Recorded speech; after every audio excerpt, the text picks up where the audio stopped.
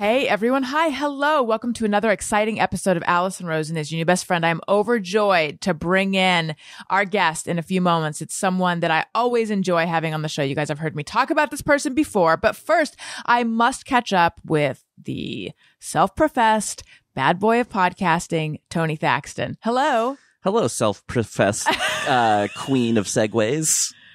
You know, if we're gonna call out nicknames, then I'm throwing it right back at you. Have you ever met someone who's better at segues than I am? Touche. Mm-hmm. Touche. So A. B, I'm not 100% sure that was self-professed. Greg Heller may have called me that. Someone else may. I mean, I feel like my talent with segues, specifically segues into an ad read, is so off the charts that someone else might have deemed me, anointed me queen of segues. And I'm sorry to have to get so nasty right off the bat, Tony, but I think that I might have acquiesced to it being self-professed to make you feel better because we know for sure bad boy of podcasting is self-professed. Okay. Mm-hmm. Yeah, I'm sorry, I didn't want it to come out this way, but I don't know what has gotten into me. Alison, Rosen, Alison's your new best friend. How's it going?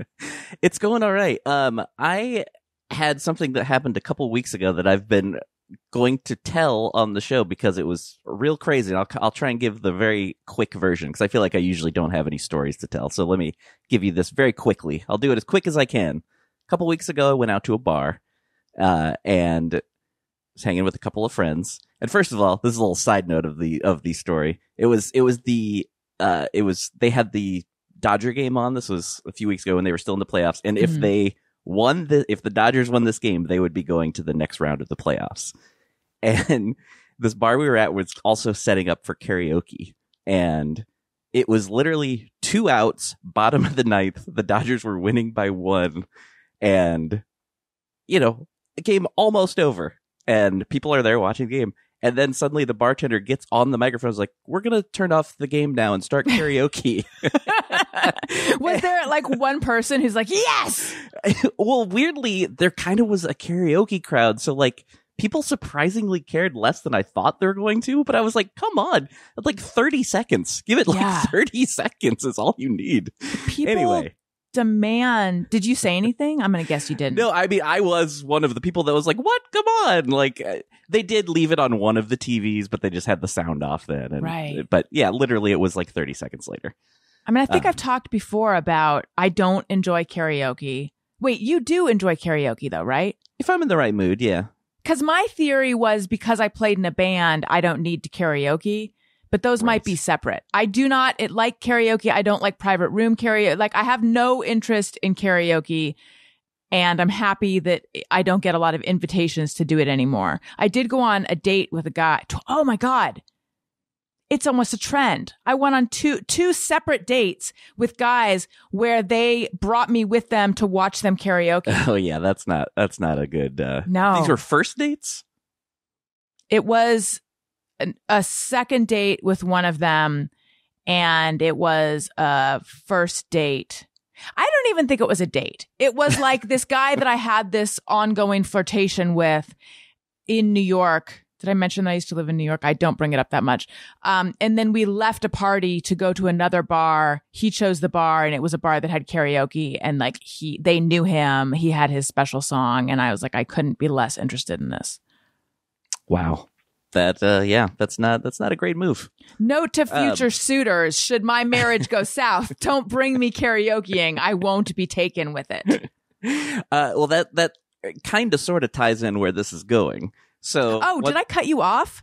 Oh, yeah. Queen of Segways segued too early. It's fine. Sorry. Because this was really the point of the story then. The Dodger thing was a side note. So at one point, once the karaoke's gone, one of my friends had gone up to the bar. And when he came back, this girl was with him. And this friend has a girlfriend. He wasn't like doing anything, shady or anything. He was just being friendly. And this girl was by herself at the bar, and she had sang a song already. And he was like, hey, if you want to come sit with us or whatever. And so this girl comes and sits with us. And he's like, hey, guys, this is, and I'll call her Sally for the sake of it. This is Sally. She's going to hang out with us. All right. And she seemed nice and everything, and hung out for a bit. Whatever. That was the night. The following morning, I am up and I look. I've been on dating apps, but like only kind of, sort of lately. I just every now and then will look at them. And I open this dating app, and that exact girl, a couple of days prior, had liked me on the dating app. And literally even added the comment, like, this is a face I'd like to see across from me at a bar. Oh, that's so weird. 2 days later, this happens. Wait, what do you make of this? Is that coincidence, or is she like really playing the long game and being very subtle about it? What's going on? Did she realize it was you? No, because then like I did send a message to her, and she was like, whoa, this is really crazy. She's like, yeah, I sent that before we met the other night. And I'm like, yeah, that's what I realized. That's really weird. But when she met you, she wasn't like, oh, you're that face. She was across from the face in a bar, and she didn't put it together? No. But I mean, also, like, so would you? I feel like, I don't know if a normal person would. Like, you just see someone I'm not a normal briefly, person. and then, well, that's true. And I talked over you. I didn't hear what you just said. Don't worry about it. I like to think I would, but I don't really know. Yeah, I just feel like quickly, casually seeing a couple of photos of somebody, like, I don't know that it would like register later if I saw this random person. So are you and Sally now an item? No. I talked to her briefly. I haven't talked to her much more than that. I don't know. It was just a crazy thing. This is my theory. I was never on the apps, but there were like dating websites back in my day. And my theory is they just deliver you people you already know. I've definitely seen a few people pop up here and there that I knew, but like not too many. Well, Tony, once again, I'm sorry that I cut off your story. It's fine. I'm sorry to our guest that I feel like this went on longer than I planned for. So you do owe our guest a massive apology. Okay, you guys, I am so excited to welcome back to the show comedian, actor, writer, director, person I love to talk to, and someone who is starring in a documentary about his show and friendship, tumultuous friendship, with Dana Gould. It is, welcome to the show. Please put your hands together for Bobcat Goldthwait. Wow. Well, thank you, Queen of Segways. Oh, thank you. Yeah. And you got to hear it in action. I could just, I only could think of Paul Blart when you were saying Queen of Segways. Wasn't that what he's on a Segway? Yes. It's a deep cut. And I really didn't know where that was going, Tony, when you said, isn't this a face I'd like to see? And I thought it'd be like looking up at me. I don't know where. I thought it was going to be much more blue. No, we're working clean here. Tony owes you an apology. Yeah. Do it, Tony. Why do you owe me an apology, Tony? I feel like the story, I tried to keep the story short, but I feel like it went on a little longer than... There's not that many people going, damn it, let's get to Bob Scratch Goldfarb. I disagree. I'm ready. I don't want to hear about your karaoke dating life. Karaoke, yeah, that's horrible. It's never good. It's just not, I agree with you, Alison. I'm not down with it. This is why in another life we're together. I know. I really together. We're together, not karaokeing. I wish I had my shit together and had a picture of you hanging on the wall. That would have been that would have been really creepy. Hey, hi, how are you? Oh my God. But you know what? I have discovered recently that I am like really good at taking compliments. This has been a topic that's come up now on a couple different shows because a lot of people, if you give them a compliment, they demur and they're like, oh no. And I'm like, oh yeah, thank you. So I feel like but that's healthy. That's the right response. When you deflect, you're either saying the subtext there is, oh, you thought that was good. I'm actually amazing, or you know what I mean, or it's a big ego actually when you deflect a compliment. That was my theory, and I said it in front of someone who later revealed that she's a compliment deflector. So then I felt like, uh-oh.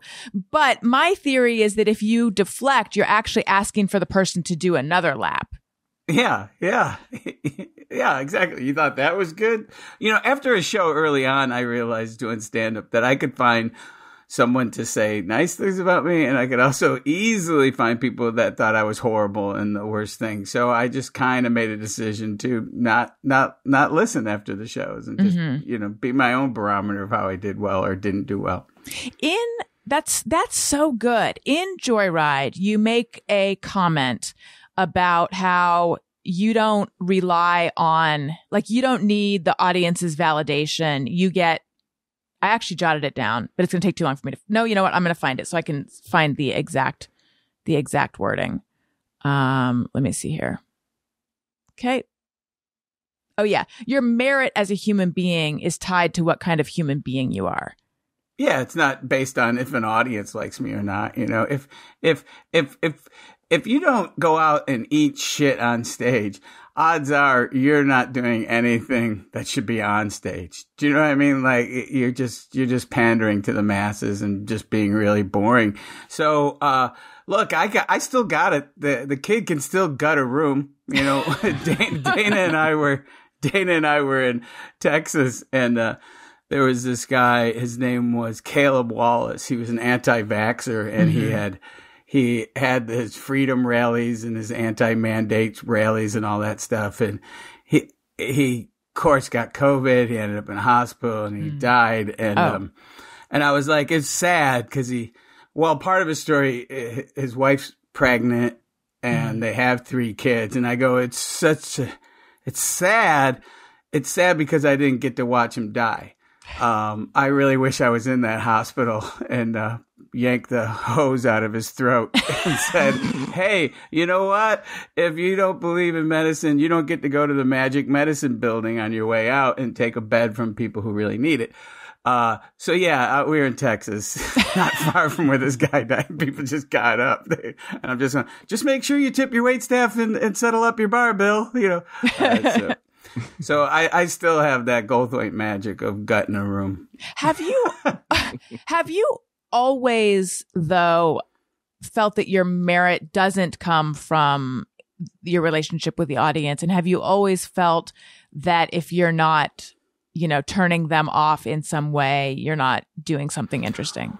Well, it's not, it maybe not turning them off, but I, as a kid, I was always kind of, nothing is what it seems. And so I always kind of, maybe I was cynical, but, you'd see somebody who's portraying a wholesome dad, and that was always a red flag. I always knew the more wholesome someone was, the odds are they weren't good people, which sounds really bitter and cynical, but I was right. Yeah. I was ego surfing, and Patton Oswalt said, Bobcat Goldthwait's been saying Bill Cosby's a rapist on stage for 20 years. And I had. I just didn't know it was true. I got lucky. So, and you were just saying that because he projected such a wholesome image? No, because he did expose himself to my friend Marianne, who's a costume designer. So I knew that he was a creep. But before that, I still was pretty much bashing it. But I don't really celebrity bash anymore. Like that's something that's not in the documentary. Just as I made a decision to jettison this character that I no longer related to and felt it felt dishonest doing it. And even if there was people that were coming to see it, I had to jettison it. But another thing before that was I said I have to jettison celebrity bashing because it doesn't make me feel good. And But then when we were filming Joyride, that's when Seinfeld on his show, rich comedians talking about comedy till it's not funny anymore in cars. Hey, that's my show. I mean, not rich comedians, but but so he went. He was trying to make my friend Bridget Everett, the best I can tell, trying to make her feel bad for saying she likes me, and it's really ugly and weird how upset Jerry did. Now, here's the thing. Jerry Seinfeld should be mad. I was vicious to that guy for years, but I had stopped doing it for 20 years. So when he did that, it was kind of like, I feel like in a Western where the gunslinger's retired and then Jerry shows up in the town square. It's like, Goldthwait. And I'm like, I don't want to, I'm out of the game, man. You don't want to do this, Jerry. And I had to put my 45s on and I'm like, but to quote Alice Cooper, my shots are lethal, you know? So, so I put my toe back into the celebrity bashing a little bit in the documentary, which is funny because one of the things I say is I go, Jerry Seinfeld's biggest talent is being Larry David's friend. Jerry Seinfeld, Larry David goes off and creates Curb Your Enthusiasm, and Jerry does a show in a car with a fucking GoPro. And then, that's what I say. And then we just cut to our movie where it's Dana and I just sitting in a car, but we're not talking. So I'm aware of that. There might be a little bit of similarity, but I don't think so. I think Dana and I, the stuff in the car on purpose, I put the cameras behind us. So you would actually, one, so we wouldn't be performing for cameras, and two, so the viewer would feel like they were in the back seat with a bunch of comics. Well, I want to get into that, but first I'm just curious, what was, or when you first started bashing Jerry Seinfeld, what was your issue with him? Oh, I if I really got down to it, it was, I think that it just how he slighted me when I was a young comedian. He's very rude. But then later on in life, I build up this case against him where I'm like going, he's banging an underage girl, and he's I called him a Scientologist, which isn't true. He's a Scientologist enthusiast because I guess he solicited some of the classes. I don't know how long he was involved, but he still goes on. He goes on record saying it's a really great organization. It really helps people. I didn't know there was an option to dabble in it. Yeah, I know. They let him out. I don't know. It's all or nothing. Yeah. But what way did he slight you? Oh, I just remember I got off stage and people were kind of happy that I was there. I was at the Improv, and then I was walking out, and then his girlfriend was or date, whatever, was nice, excited, and then he stormed off, and then later on I heard that he had been saying a lot of crap because I wasn't a stand-up. I wasn't, I wasn't, a traditional stand-up, heaven forbid. I wasn't sweating at home, trying to craft the perfect joke about where sweaters go or socks go in the dryers or shopping for the best sweater to go on stage. I always had a real problem with dating comics who would go on stage talking about dating because it was just like, really, you should just go, I'm stunted maturity. I have stunted maturity, and I don't listen, and I can't find a mindless hot zombie. You think that's what they're all looking for? Is that what you were looking for? Well, I think I probably would have dated more if I had shut up. Did I tell you? So you were on my show probably like, I want to say 2012 or 2013, and then again in I think 2015, and then now, unless there's an episode I'm somewhere else that I'm forgetting. But I had interviewed Kevin Connolly when I worked at Time Out in New York. I interviewed Kevin Connolly for a movie that he made, and he jokingly but potentially is still bitter that wasn't he dating Nikki Cox, and then she started dating and then you. I did. But I actually spoke with him twice, and it feels like we're on good terms. Okay, good. So, but the first time I spoke with him, and by the way, he has every right to be not happy. But did you steal her out from under him? I'm like. I got an ascot on and a thing of roses, but it wasn't cool. Let's just say that. So, okay. but then time goes by and neither of us are with her, and I say, I run into him. I go, I need to apologize for my behavior, but I should also say, the time that I decided that I needed to apologize for my behavior was when both of us were the only two people in a gun range firing guns. So I was like, this is either going to go well or I'm going to be on E! True Hollywood. That's crazy. You guys were both at the same gun. This is more coincidental than Tony and the woman who loves his face but didn't recognize it. Yeah, I love your face so much that I don't recognize it. That's pretty. I kind of think that was a line. I want to see you across. Yeah, but so we hashed it out. Well, we both had firearms. I mean, I feel like that takes restraint. I think that again, it's these cowboy metaphors. But yeah. Are you a gun shooting enthusiast? I have a couple of revolvers. I like shooting my revolvers. But I don't have any. I don't think that at the end of times I'm going to be defending myself, or my weapon of choice for a burglar is a baseball bat. It's not. It's like I don't see these guns. These guns are just fireworks that I get to hold in my hand. Look, I'm a progressive with a gun, and by the way, when the shit goes down, all the other progressives are going to come to my house because I'll be the only one packing heat. You can defend the rest of the progressives. Yeah, they'll all come in under my arms like baby ducklings. So let's talk about Joyride. This is a documentary film that you made with Dana Gould. I didn't realize till I watched it that you and Dana were not friends at the beginning of your careers. We weren't friends, but one thing that I don't think's in the movie is that we didn't hash it out. I was really cruel to that poor guy for years. In the movie, it just looks like, because he says, we didn't like each other when we met. And I'm like, that's not true. I hated you when we met. And Dana's like, well, I hated me. So we had that in common.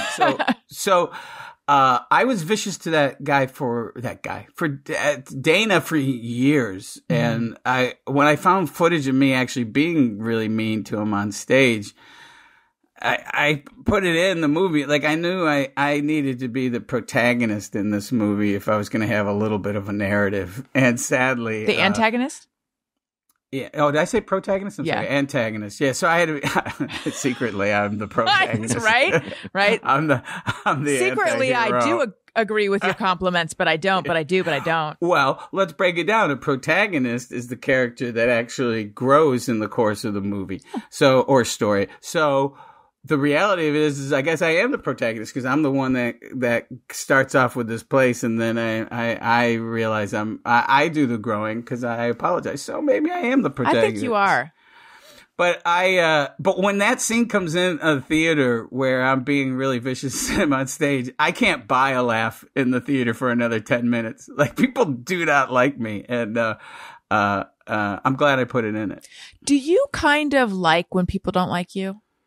No, I want to be loved by everybody, like everyone does. I don't feed on that, and I don't go, the haters. I don't enjoy that. But sometimes, like right now, I'm a meme because of some things I said about cancel culture, and at the end of the day, here's what's going on. There's a marginalized group that are being murdered, and they have a high rate of suicide. So at the end of the day, if you're asking me whose side am I going to be on, a $1 billion corporation and a multimillionaire comedian, I'm going to be on the marginalized group. And if you can't figure out and you have a problem with their lifestyle or all this stuff, I don't care. Just cram it, And there is no cancel culture. It's this idea. And people got mad that I said that, and it's like, I equated it to back in the day. There would be the morning shock jocks, and they would be getting taken down. The FCC is going after them, and their sponsors or management, and they would say, "Oh, the man is giving it to me." And it made their fan base feel like they were victims and they were supporting a victim. But the reality of it is these people just went on to make millions and millions and millions and more dollars. They might have to change up how they did it, but they did. Mm-hmm. If you can convince people you're a victim, you can make money off of it. And in cancel culture, the only real victim is the survivors and the whistleblowers. Because people figure out a way to still rip off gullible people that think they're supporting some outsider and they're not, yeah, so I'm preaching right now, but I agree with you though.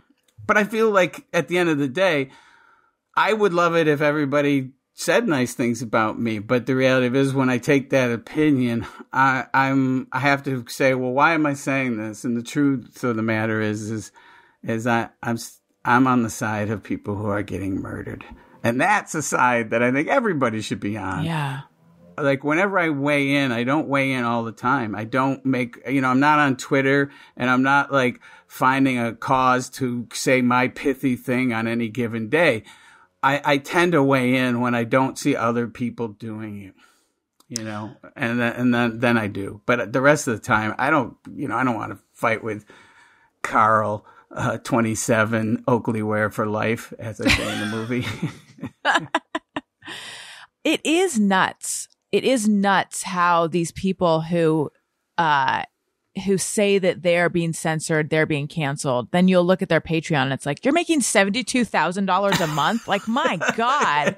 Yeah, you're being, as Dana says, I'm being, they've got a muzzle on me and listen to my podcast, muzzled. Yeah. And, so.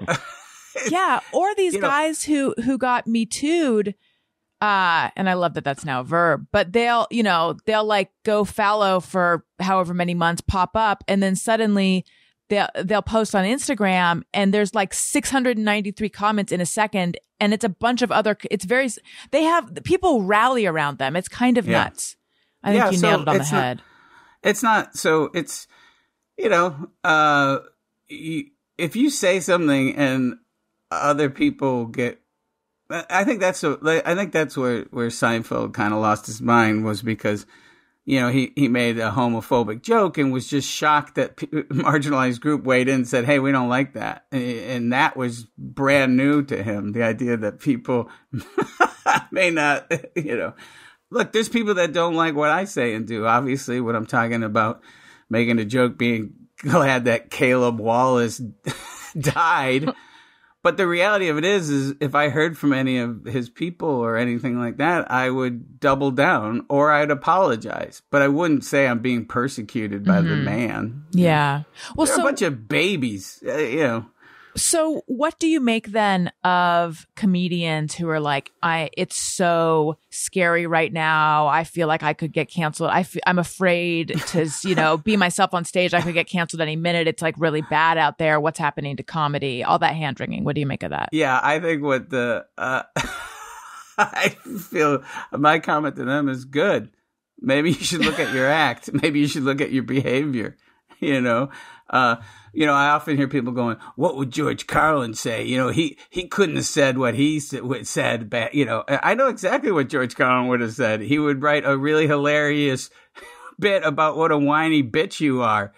And he would call you out on your bullshit because now you're acting like you're the victim, Right. George said a lot of things that would be considered shocking and people would raise an eyebrow, but he would double down on it or apologize. But I guarantee you he'd be making fun of these babies. Have you ever gotten flack for things you've said where you felt like that isn't fair? From a little bit, but I have to just consider the source, and I usually don't address it. If someone finds a bit that I do, I tell that airplane story, and I don't. Oh yeah. And people get upset by that, but I know my heart's in the right spot when I say it, so I'm not going to apologize.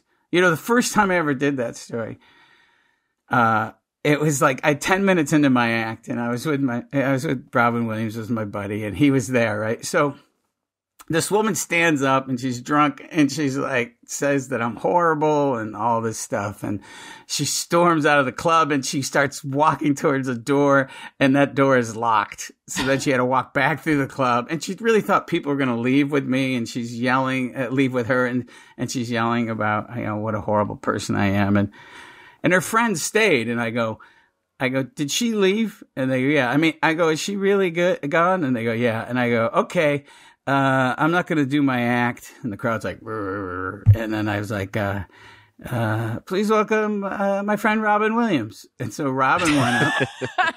He did my allotted time. He did about 50 minutes. Wow. And then I came up and I got him off. I go, hey, let's hear for Robin. And I said to the woman's friends who stayed, I go, so when she asks what happened after I left, can you tell her that Robin Williams did a show? I really hate hard. So what made you guys decide to do Joyride, to make a special? We initially got on stage together. We would go out, flip a coin, see who was going to headline. And then we realized people seem to like it more when we're just on stage flipping the coin and talking about whatever. So we kind of jettisoned our acts early on and just would stay up on stage. And it's not like a Martin Lewis act. I don't think one of us is the dumb guy. Maybe not unless Dana didn't tell me. Sounds like what the dumb guy would say. Yeah, the dumb guy would know. So yeah, maybe I'm the shemp. So what happened was I was like, oh, we should film this. And then there was the car accident, but then we went back to film it, and then the pandemic hit. So instead of just picking the best show and cutting it into a special, I now could have the time with the editors to look at all the material and then all go back through our lives, go back through our history. I have a breakdown basically on TV, and he has one that's more, internalized, but it's around the same time. Just to go, so I was able to make a documentary versus just a straight stand-up special. And I find stand-up, even if it's someone that's, somebody who's really brilliant, there's a fatigue at the 40-minute mark. And I hope that our movie kind of avoids that, because you see footage and you hear about our lives, and hopefully that's funny. I mean, that's the other thing. I mean, it does get heavy, it does get dark, but the goal was always to make people laugh.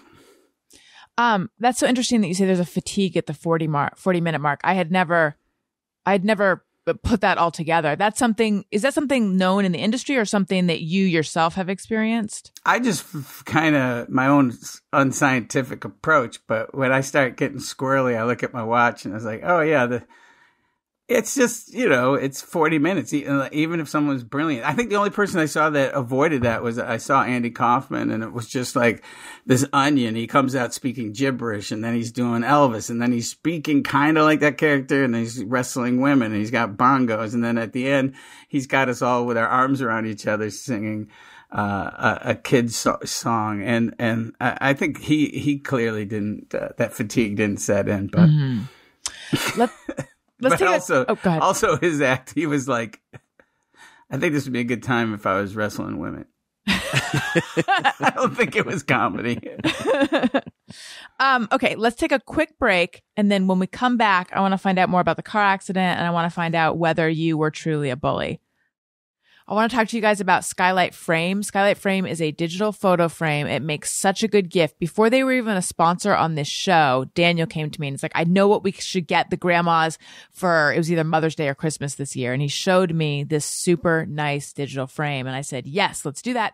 We gave it to them. My mom, who is not tech savvy, got it set up super fast. It sits on their fireplace. And then whenever we go visit Elliot, a 4-year-old, and he was doing this even when he was younger than that, loves to like swipe through and look at the different photos. So what am I pointing those things out? I am saying it does not, anyone can set this frame up. Anyone can enjoy the frame. You can email photos to the frame. And it's just like a wonderful, we have one as well, and it's in our office. And I just love to sit there and to look at all the different memories that come up. So it makes a great gift. I mean, I'd recommend buying one for yourself. Tony? Me personally, right now? I'd recommend you. And I'm going to get on the website and order one right now. I would recommend you personally buy one for yourself right now. I bet you're wondering how to do that. Let me tell you. Yes, please. As a special offer, you can get $10 off your purchase of a skylight frame when you go to skylightframe.com and enter code Alison. That's right. To get $10 off your purchase of a skylight frame, just go to skylightframe.com and enter code Alison. That's Skylight Frame, SKYLIGHTFRAME.com, promo code Alison. Tony, did you do it? I couldn't type that fast and get to the website, but I am going to do it. And I also want to make sure the listener knows when you said you do this, you weren't only talking to me. The listener can also do this. Yeah, but I want them to be like Tony. That's what I'm always saying. Be like Tony. Exactly. Yes. Thank you. Thank you. Words of wisdom. You know what else I want to tell them about? And Tony, this is also geared towards you personally. This podcast is sponsored by BetterHelp Online Therapy. One way to think about therapy is with analogies. We get our cars serviced to prevent bigger issues down the road. We work out and visit the doctor to prevent injury and disease in our bodies. We see the dentist for our teeth to prevent cavities and other issues. I feel like you can probably understand therapy even without analogies, though. I'm a huge fan of therapy. It has helped me immensely. So many people I know are in therapy. I feel like if you're even the tiniest bit open to it, do it. It will help you. Did you say something? I said, oh, yeah. Tony, of all people, really. Anyway, though, it can be hard in this past, 18 months now? Going on 18 months, 19, 2 years? I don't know. The way we're living now, it can be tough to start up with a traditional therapist because they have just wait lists out the wazoo. That is where BetterHelp comes in. I have 2 friends right now who are doing BetterHelp. They love it. They love the therapist. If you don't like the first therapist they match you with, you can actually, if you don't like, you can change therapists. You can ask for a new therapist as many times as you want, no extra charge. So they will get you to the right person. BetterHelp is customized online therapy that offers video, phone, and even live chat sessions with your therapist. So you don't have to see anyone on camera if you don't want to. It's much more affordable than in-person therapy, and you can start communicating with your therapist in under 48 hours. This podcast is sponsored by BetterHelp, and Alison Rosen listeners get 10% off their first month at betterhelp.com/bestfriend. That's BetterHelp, BetterHelp.com/bestfriend. Okay, we're back. So I know that you and Dana got in a car accident. Here's the thing. Because I have publicly professed my love for one Bobcat Goldthwait, people alert me of Bobcat. I have my own Google alert set for you in the public. Also, many, many years ago, I wrote an article wrestling with my, at the time, love of the horrendous art of Thomas Kinkade. And for years, I would receive Thomas Kinkade paraphernalia. And I'm like, I don't like it anymore. So it's you and Thomas Kinkade. It's not just you, but it's a special spot. But anyway, so I heard that you had been in a car accident and that, I knew you survived, but I don't really know the details. So what happened? You don't remember flying to my side? And saying, that would have been, please, let's make it official before you expire. No, I don't remember. I blacked out. I don't remember. But I actually don't remember any of the accident. I don't remember anything around that. I remember being concerned about the little dog that was in the car, Bronx. He's a Frenchie. And I kept asking about, is Bronx okay? And I remember a little bit about that. And he was. He's passed on since. But if he was sitting in the front seat and Dana was going to get in the front seat, and then he saw Bronx, and then he was like, no, let Bronx sit in the front. So Dana's low self-esteem saved his life because that dog just shot through the air like a ham. But Dana would have been killed probably. Right. But so Bronx saved his life. That's why the movie's dedicated to him at the end.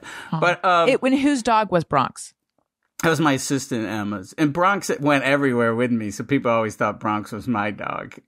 So I had a baby stroller for him, and I'd be walking around the street in New York, and people would go, "What's their baby?" And this, his little gross face. But I digress. So we're in the accident, and you were driving. No, my assistant M was driving. Got it. And then we were pulling into the venue like idiots. We could see the venue from our hotel. We did not put our seatbelts on, and then crashed into each other. I had a concussion and broke 3 ribs. Dana broke 2 ribs. And, cause I'm the headliner. I don't know why I have to tell you how I broke 1 more rib than him. And then I got my memory back. I got my memory back. Yeah, I'm real tough. I got my memory back. I'm like a Fabergé egg in a cowboy hat. And I got my memory back. And the funny thing is that they had signed me into the hospital. So they used my license, which says Robert Goldthwait. And the doctor's like, where are you? And I didn't know what city I was in. I didn't know what state I was in. And then I like on any given day, who knows what year it is when you go to fill out a check or something. That's it. So then he pulls out the big guns and he goes, what's your name? And I go, I'm Bobcat. And he's like, you're Robert. And I go, no, I'm Bobcat. And he's like, your name's Robert. And I'm like, I'm Robert. Like I was really hurt.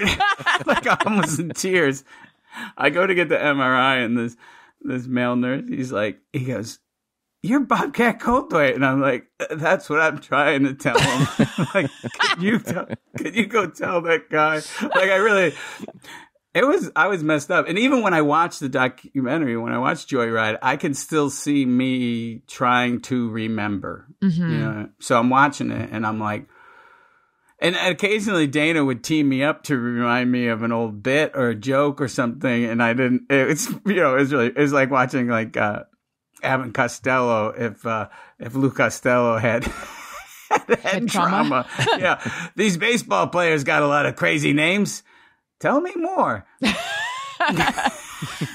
But head trauma, there's like all sorts of things that go along with it. Memory stuff. And then also, did you have emotional stuff afterwards? Yeah, I think I was sad, but I was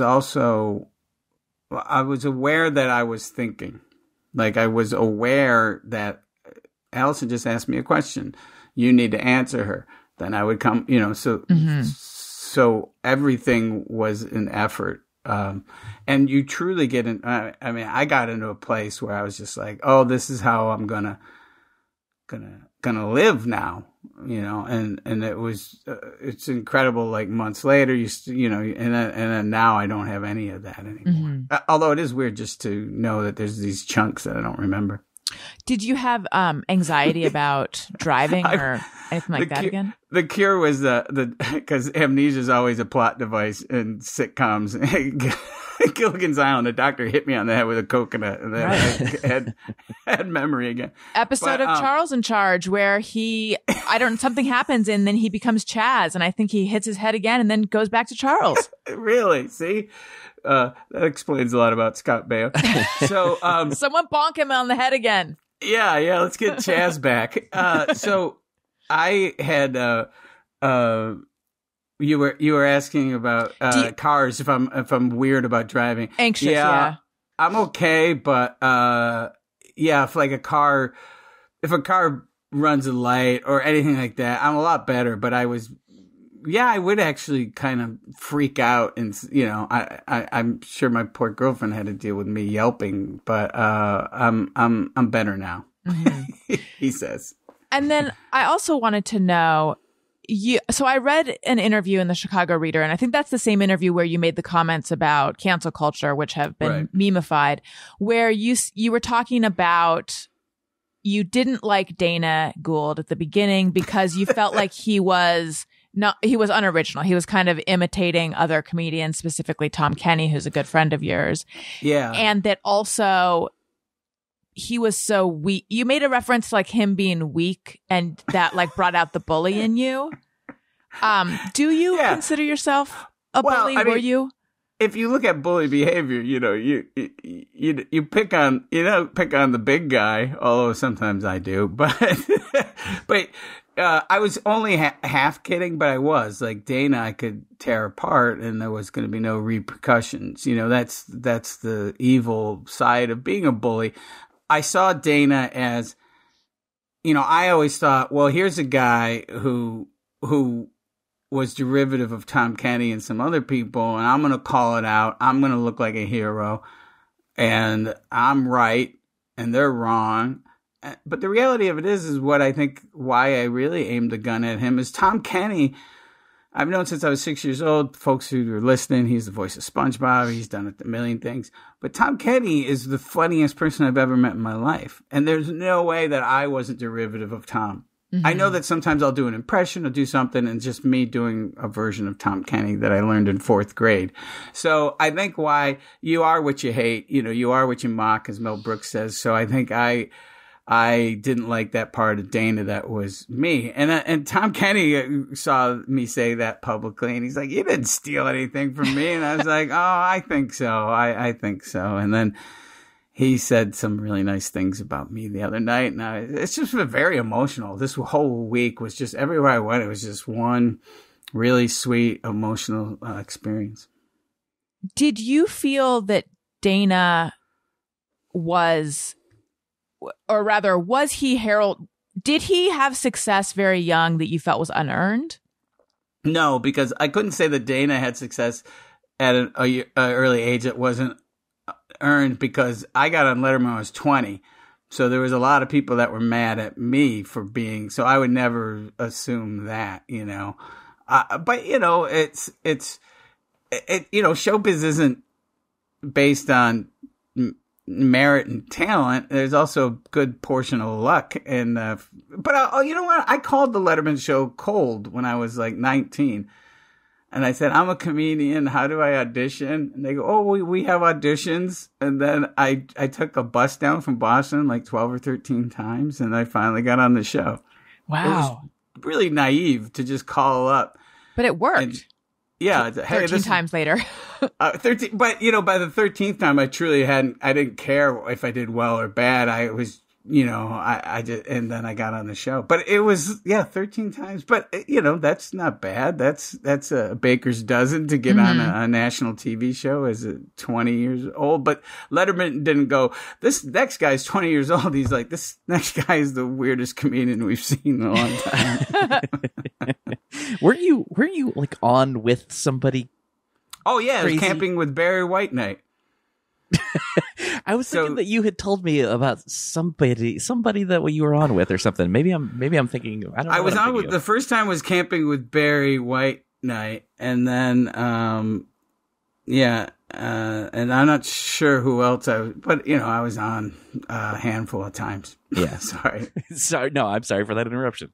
That's Tony. You're allowed to talk. I know, but I thought I was it's okay. taking it somewhere, but apparently not.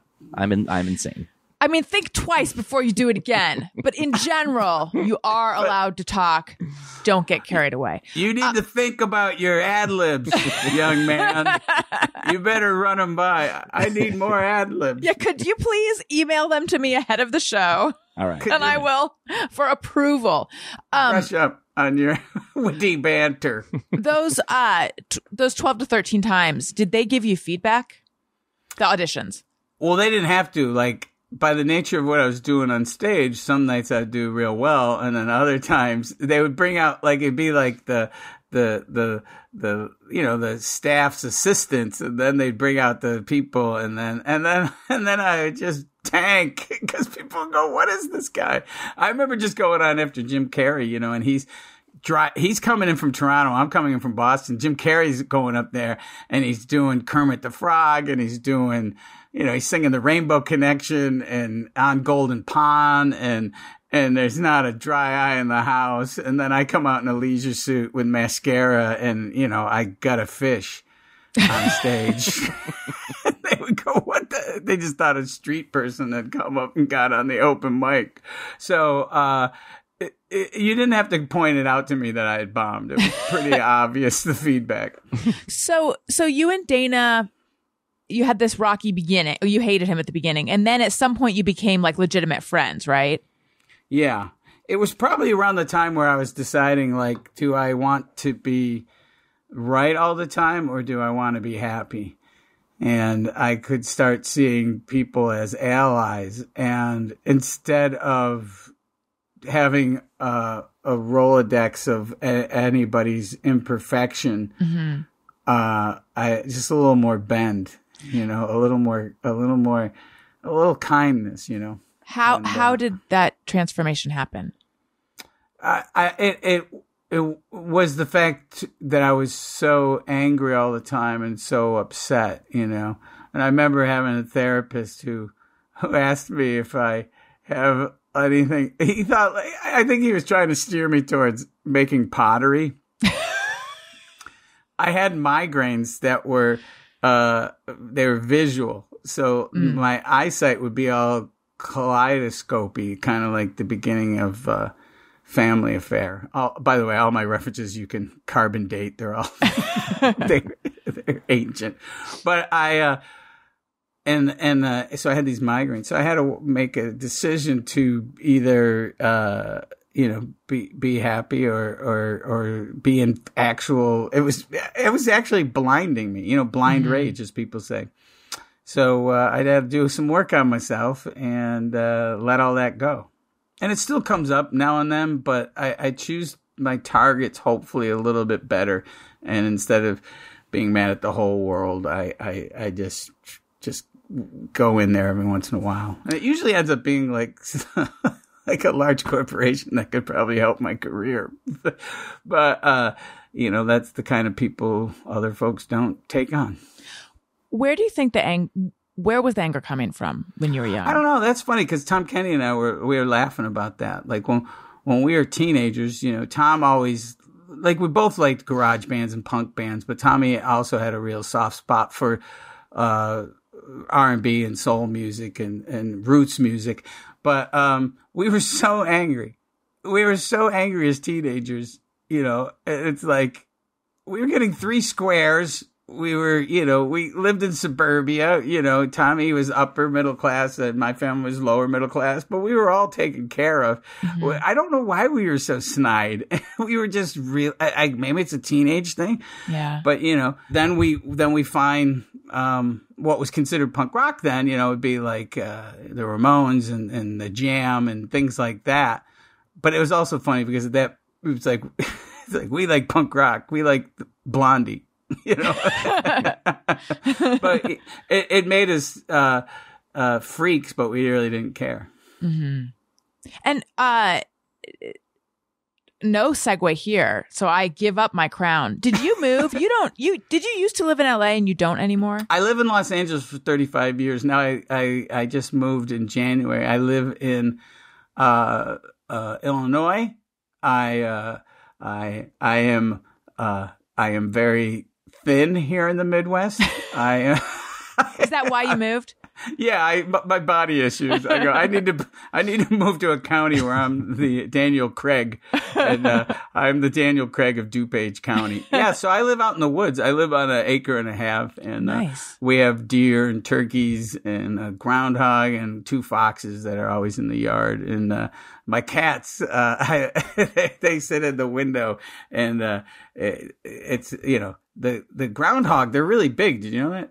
I wouldn't have thought that, but I only know that from seeing from the movie. Yeah, but like any newscast also where they bring a groundhog out. It's like it's like a beaver without a tail. Yeah. And Robert Smith and Anderson Cooper, my cats, they're like, that is the biggest mouse I've ever seen. And they lose their minds. So, what prompted the move? My girlfriend's family lives about 25 minutes from us, but honestly, 2 years in a row, we were in our house in Glendale looking at the hill on fire.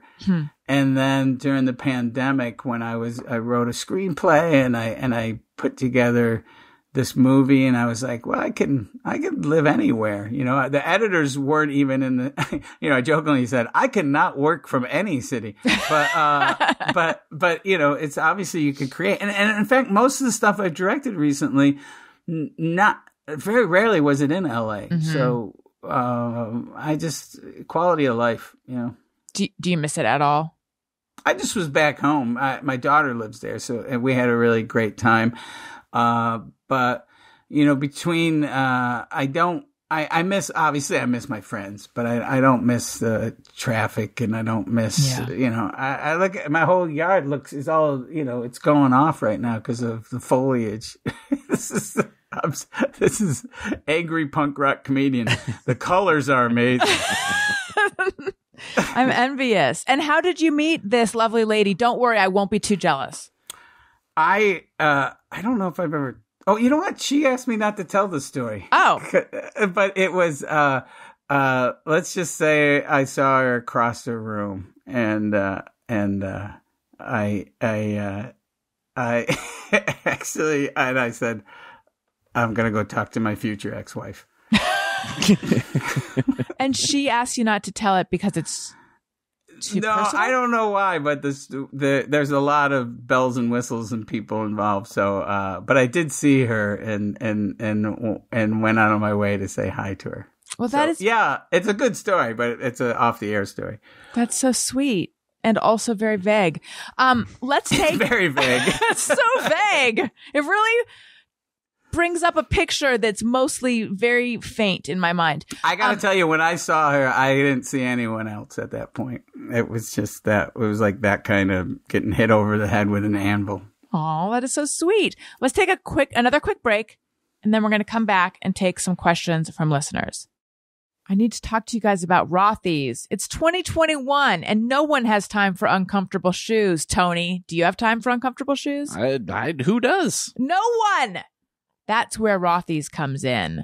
The number one word Rothy's customers use to describe their shoes is comfortable. Rothy's shoes are made out of recycled water bottles, which is insane because when I heard that, I thought, well, I don't want crunchy water bottle shoes. And then you feel the shoes, you look at the shoes, and they are beautiful and look like they're made out of like very comfortable yet durable fabric. I don't know what kind of magic or alchemy they're doing over there in the Rothy warehouses and factories, but whatever they're doing, they make amazing shoes, super stylish. You can wear them right out of the box, no blisters. They come in all these different silhouettes.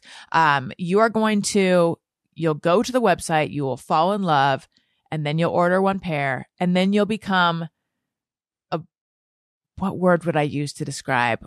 A Rothy's head? You'll become a total, I was going for something like more fancy, but yes, you'll become a real Rothy's head, and then you'll start collecting them. It's inevitable. So think about that. Trade with your friends. What'd you say? Trade with your friends. Collect them. Trade with your friends. That's right. Like a sticker club. Yeah.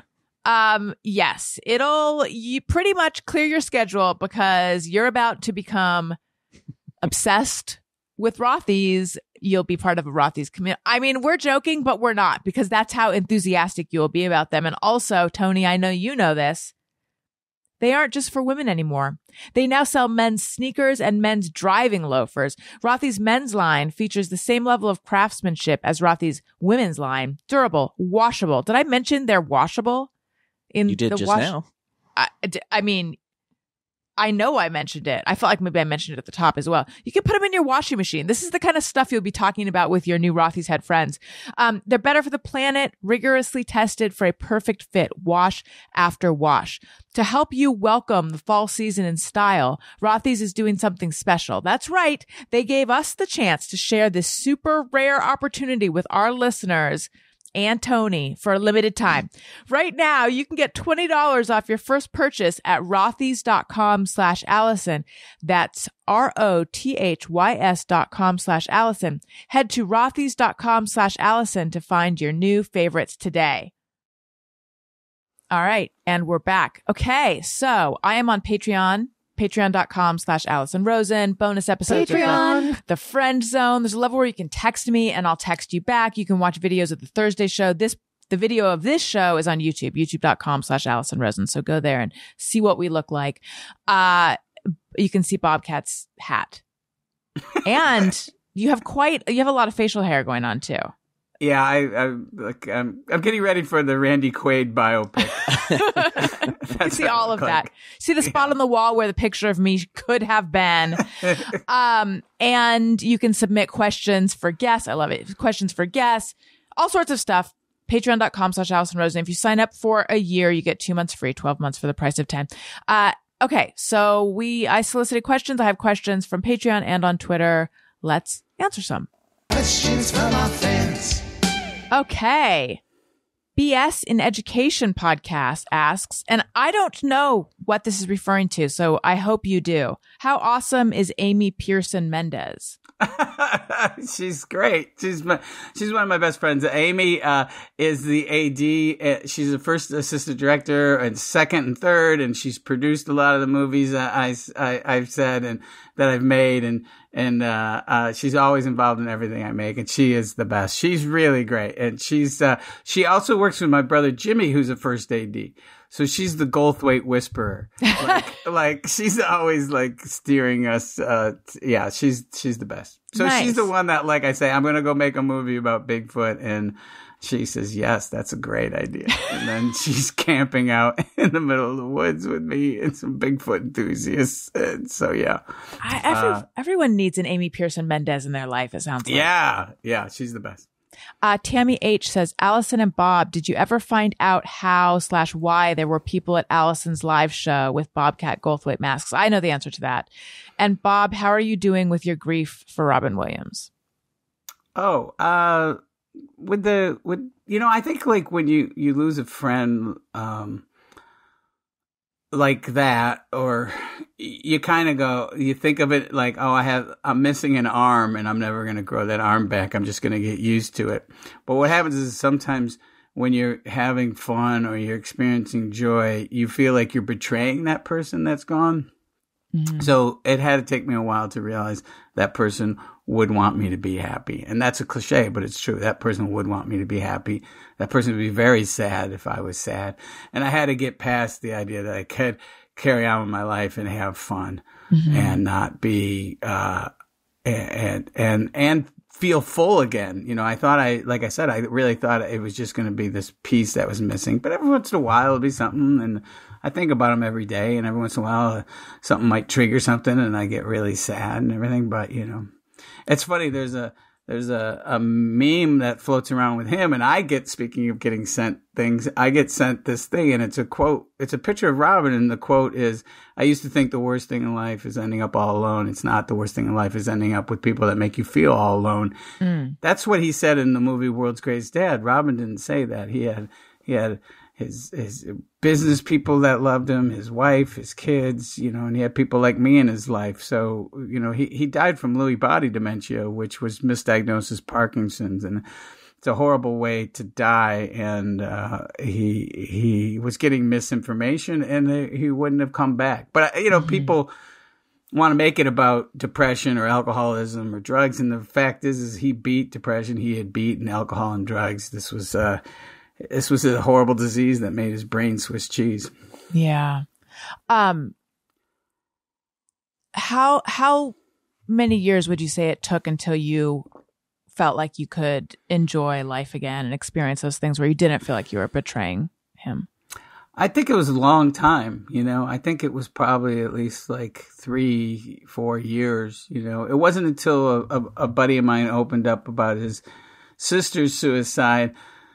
It was the first time I got genuine relief, and mm-hmm. we both were cracking horrible jokes, and it was so healing, and that was one of the greatest gifts. You know, Adam, Kate, and Holland, actually, it's just the guy. But, yeah.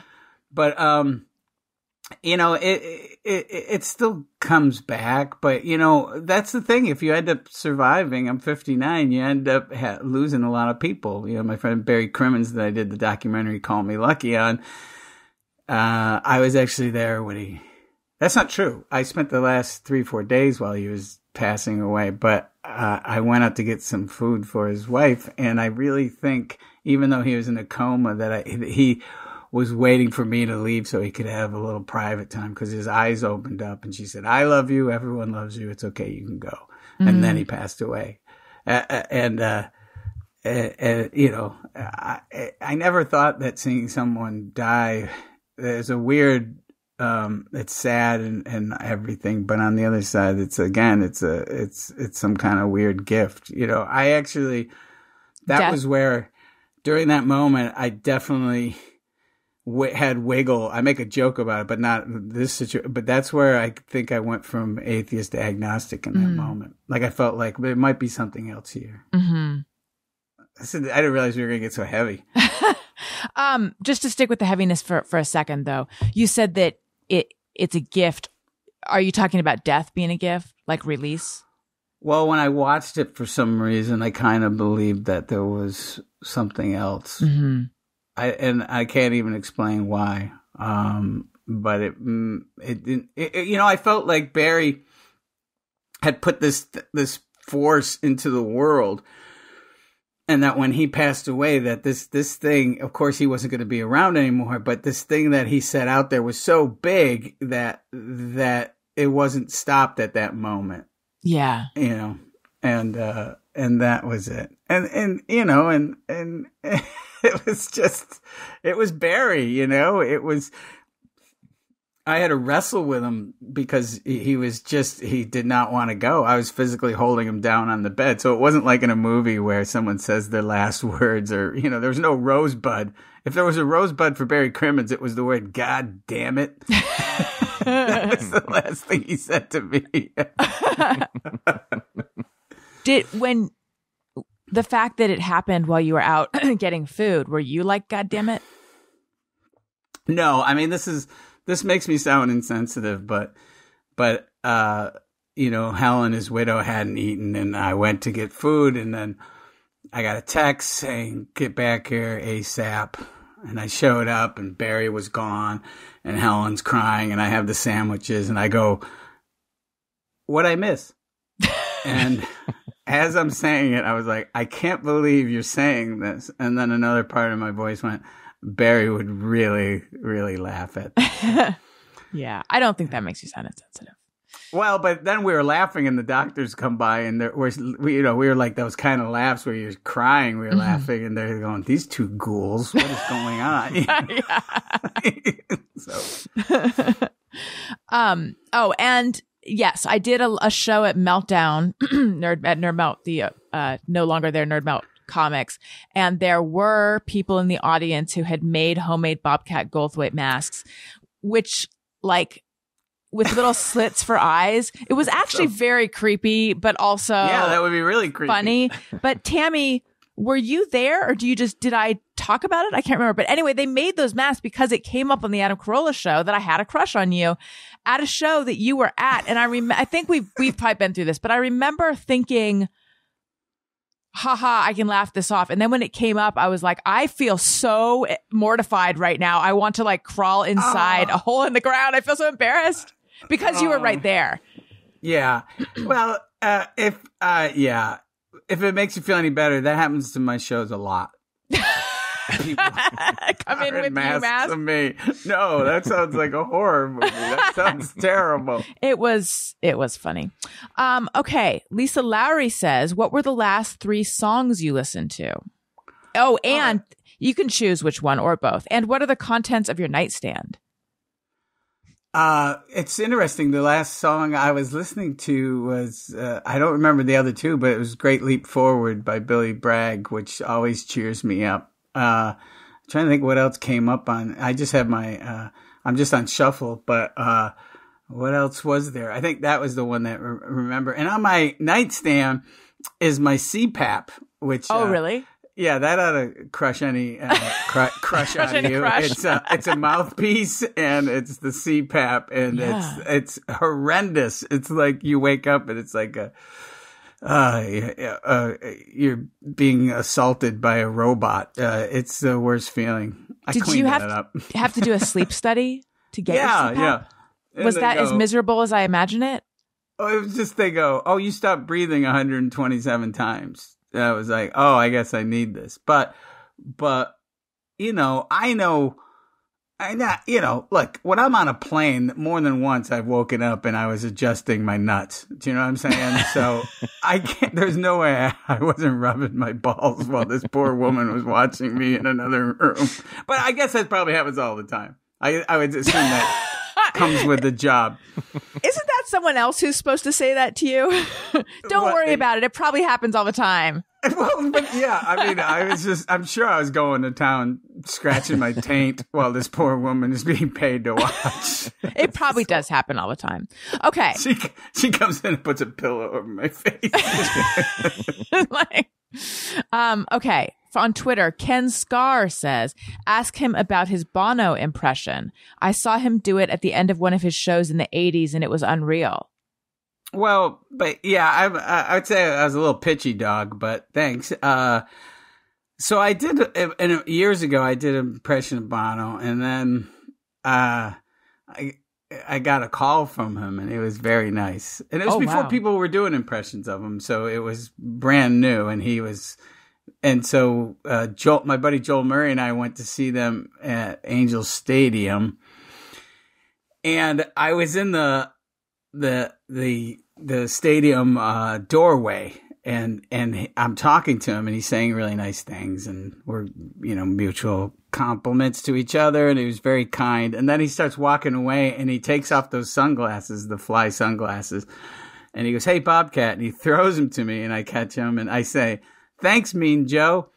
And it's such a because there's that Coca-Cola commercial where the Mean Joe Green throws his jersey to the little kid. Yeah. It went over as well as it did with you guys. I was like, that was a really good joke, and it just fell deaf on his Gaelic ears. But yeah. So now that I know the reference and I remember it, it really would have gone over well. I don't know, but I thought it was a pretty good riff because actually it was even framed like the commercial. It was in the stadium, and he turned around. So I have a pair of his glasses that that years ago my Yorkie Sid Vicious chewed up, which I thought kind of made sense. Okay. Brent asks, was there a period where you felt like you couldn't get good acting work unless you did your signature voice persona? If so, what was that like? Well, I don't know if I got any good acting work doing that, but I definitely made a decision that I didn't want to be in front of the camera. And I did one role. I remember I was on what was it? The Vegas CSI or whatever. Is that it? It's a show on now. They rebooted it. NCI or I don't know. Whatever. There is an NCIS. So, and I'm like the comedian who's a murderer, and I do it all straight, and I'm like, and I'm acting very serious and heavy. And people were like, "Man, that was really good." And I was like, "Yeah, I'm out." This is so ridiculous. And it was my friend Eric Idle who said, you don't have to go on these auditions when they ask you. And I was like, I had never even thought of that. Yeah. So I stopped going, and it was so freeing. It was so freeing. In Joyride, I say at a commencement speech, but I actually trimmed out the end of it, and I wish I hadn't. I say it's important to keep quitting, always quit. But the end of that is because it's so foreign. Don't quit, It's right. like quit all the time until you end up someplace you don't want to leave. And that's the part where I left off. And right now, the part is I get to tell stories on stage. I get to make movies and tell stories behind the camera. And I think people that don't believe you when you say you love to be behind the camera. I think they think it's like where an actor goes when they can't get jobs. But I love being a director. Why did you trim the sincere ending out? I don't know. There's a lot of cuts in the thing where there was a reason why. Maybe it was just too corny. I don't know. But there's a clip where Kurt Cobain is talking about me, and then him and Chris are being nice about me, and then the drummer at the time, Chad, goes, I think he's a nice guy, but I don't think he's funny. I don't think he's funny at all. And then Kurt looks at him like he's going to kill him. But the reality of it is Kurt actually says, "You're the next to go." But I cut that out because I felt this poor guy is already the Pete Best of right. Nirvana. I didn't need a dog pile. But then I tell the story on your show, so I guess I still am. But trims are made back and forth. I felt like I wanted to make sure this thing was not too long, so I did a lot of pull-ups, just because, again, it's comedy, so I didn't want you to be like, looking at your watch when you watch it. And the nice thing that's happened is so many people will tell me that they've already watched it multiple times, so that's pretty neat. Yeah. You in Joyride, you talk about hating fame. You hated being famous. Well, I hated being famous for just being famous. I was a spectacle. I'm also hiding behind this persona. I'm not myself, so people think they know me and they just know this persona. My stepson would just when he was little, he would go, he would just say, he would just be so mad when people came up. He would say, he can't see you when he's on TV. Or he says he doesn't know you. He'd be really defensive. So I always had, I remember once there's a clip of me smashing up the Arsenio Hall show that's in the movie. But that night I was coloring with my daughter, and she was probably 8 or 9. And Eric Idle's daughter, Lily, is a really good friend. And Eric and Tasha, my daughter, are really good friends. But the news comes on and goes, comedian goes berserk on the Arsenio Hall show. And, my daughter goes, ugh. I go, what's wrong? She goes, sometimes you act like you don't have a brain in your head. And I go, it's just comedy. And she goes, if it was just comedy, it wouldn't be on the news. Lily's dad's not on the news, which I thought would be funny. Eric Idle smashing up a talk show. When you were smashing it up, were you thinking oh, this is going to make the news? You were going viral before viral. Yeah. No, I didn't think it was going to make the news. I just kind of thought it was funny. And this sounds quasi pretentious, but sometimes I was doing these things on shows, and I'd have a plan kind of mapped out. Mostly, how was I going to get out of the building when they called security? But there was bits I did that were actual bits, and then I just thought it was funny to not know where this was going. If you ask Pete Townsend, he'll tell you that he was doing some form of pop art when he smashed the guitar. But at the end of the day, he is an angry guy, and he smashed a guitar, and everyone that went crazy, and it was awesome. So, both. Me, it's just, I'm sure I was, like I say in the movie, I was trying to end my career, but it didn't work. It actually, suddenly Regis and Kathy Lee are asking me on because I set the Tonight Show on fire. It was really weird. But Jay Leno was actually mad at you, right? Yeah, he was really mad. But then he had me on the following week. People think again, when I ego surf, it'll be people who are banned from talk shows. It's no, I was on the next week. Yeah. But Leno, and he had right to be mad at me. But it was funny. He called I pick up the phone.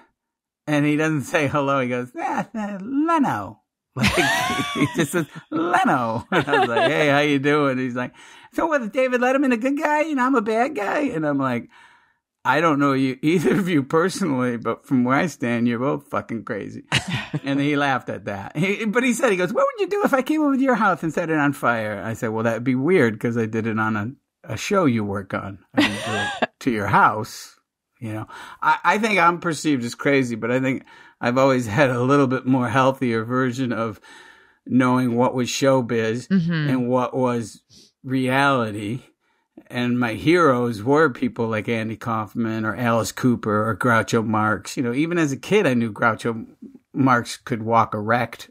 They didn't walk like a duck. Right. Okay. Ask him, this is someone whose screen name is just a bunch of dots, but it's a real person. Ask him about how that hilarious story that he told in One Crazy Summer about the little fat kid came about. I've always been curious if he or a writer came up with it, but I think about that monologue at least once a week because it's so funny. Oh, that's sweet. That speech is, Savage Steve Holland told me the origin of that was I go, hey, I have this idea for a scene. And he said, well, if you could just shoot it in one setup and we could do it in this garage, we could film it. So I wrote that scene, but, that was the scene that I wrote. But it wasn't until we were doing the commentary recently that I realized there's a lot of stuff in that movie. There's a scene that's playing in a drive-in, a movie called Hemorrhoids from Hell or something like that. And so I directed that segment, and I don't even remember because I didn't think of myself as a director at the time, but I had a second unit and I had smoke machines and chainsaws and it was backlit and it was all this stuff. And Steve Holland came over and he goes, I want to be on your movie. It had all these special effects and stuff. So I didn't even know I wanted to direct when I did. But when I was a little boy, I would look at a movie poster and I would not look at the star. I wouldn't look at the tagline. I would always go to who wrote and directed it. So it was funny. When Tom Kenny and I were little kids, Tom loved Mel Blanc. And he had a picture of Mel Blanc in his locker later in high school. And I had a picture of Mel Brooks. And I should have known then that that's what I wanted to do. What do you love about directing? I don't think it's... I don't think it's more humble. I think it's almost probably a bigger ego. But, I would say this, like when I'm directing a special of somebody and you can make them feel comfortable and they can do their best work, that's awesome. And when you put this whole thing together and it connects with people, my movies don't connect with mass popularity, but, when it does connect with people, I don't make popular movies, but I make some people's favorite movies. Mm-hmm. There'll be someone's like, dude, I love Shakes the Clown. And then they go, I hated that Bigfoot movie. What do you so I love that my fans from movie to movie, I lose them. I'm just trying to challenge myself. Can I make a suspenseful movie? Can I make a documentary? Can I do this? Can I be in a movie that that was the Joyride thing. I didn't know if I could do that. So, and was that challenging? Yeah, because I had to step back and be willing to make myself look unpleasant and also make sure that it was balanced and not all about me. Mm-hmm. And some cuts it was all about Dana and then vice versa. Other cuts it was all about me. And then I think I finally landed on a pretty good medium where you get the idea that we're two friends and you see our families and you see our fights and you see our fights with ourselves in our heads. And I mean, people like it. It's actually, it's been getting really good reviews. I loved it. Oh, thanks, man. Thanks. And Greg Sirota, what do you miss most about your hometown of Syracuse, New York? Salt potatoes. People don't know what those are. I have a salt potato tattoo. It's you take those small potatoes and you boil it in about a half a pound of salt and it gets all crusty and then you dip it in butter and they're only in my hometown. You can make them anywhere, but it's a Syracuse delicacy, salt potatoes. And if you can't boil a potato in a half pound of salt and put butter on it, you could just have someone punch you in the chest, right in the heart. And you'd be like, I really thought I was going to die after eating a plate of salt potatoes. It felt like Buddy Rich was tuning a snare drum on my chest. But obviously I missed my sisters. I saw them a few times this year. I still go back to my hometown all the time, and sometimes people will be like, will reach out and act like I've distanced myself from my hometown. It's like, no, I go back to my hometown and I experience my hometown. I don't go back to my hometown as the local boy made good. Come see my show. That's gross. And then lastly for the questions, Matt Shields wants to know, does the voice hurt? It hurts other people. I think, yeah, did it hurt? Yeah, probably, but it's been so many years since I've done it. Like, even when I do it, like, as I'm telling a story, I'll do it. It's a version of it. I tell a story about meeting Grover, when I was directing Kimmel, and I was like, the most starstruck I've ever been. I saw the guy put Grover on. I knew it was, and he's like, hi, Bobcat. And I, in my head, I'm like, Grover knows my name.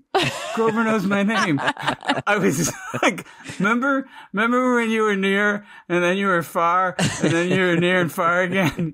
And then I was thinking that I clearly owe the Henson Corporation some money because this is the voice. Like I saw Grover, can you go to 10? It's like, it's the same act, man. Right. And I think that was kind of it. I would say the persona I did was arrested to a certain degree. All right. So let's do Just Me or Everyone.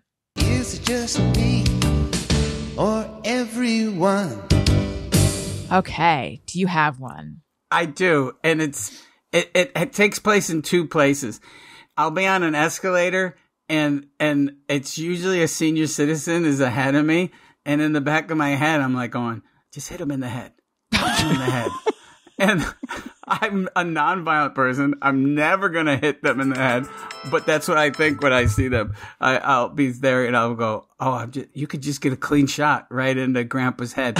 And sometimes the same thought will come to me when someone leans over in the car for directions. Like they'll go, if someone leans over to my car and to talk to me for directions, I just want to punch him in the face and drive off. And I have that thought. By the way, I have that thought all the time. If I'm on an escalator and I'm behind you, I'm trying not to hit you in the head. So it's not just a senior citizen; it's anyone. No, it's usually seniors, though. Okay. I just think it'd be funny just to hit an old guy right in the back of the head randomly. Just because also it's just a funny story. I love that you shared this. This is truly the spirit of Just Me or Everyone. I don't personally have this one.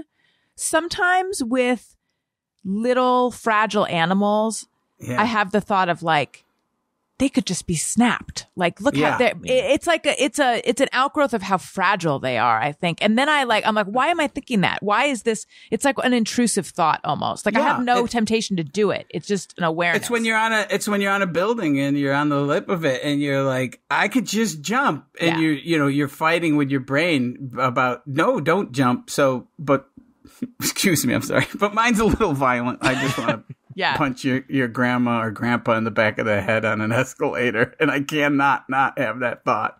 Tony, do you have that thought? I can't say that I have. Yeah, the thought about jumping, from height, like you were just mentioning. I feel like that's the closest equivalent of that I have. But yeah, no punching temptations.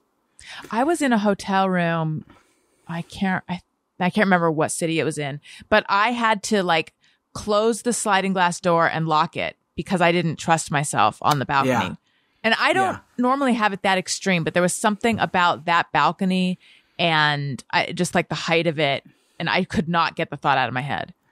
Yeah. I think it's that's the people who have fear of heights is that.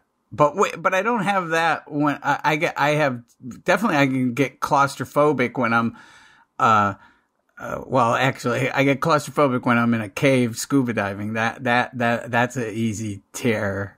Would you actually scuba dive? Yeah, I was scuba diving with my daughter, and this former Navy SEAL takes us out, and so he points to turtles. He does the sign language for turtles, and we swim over the turtles, and then he points fish, and we swim over the fish, and then he goes like this, gives the sign for shark, and I swim over to the shark.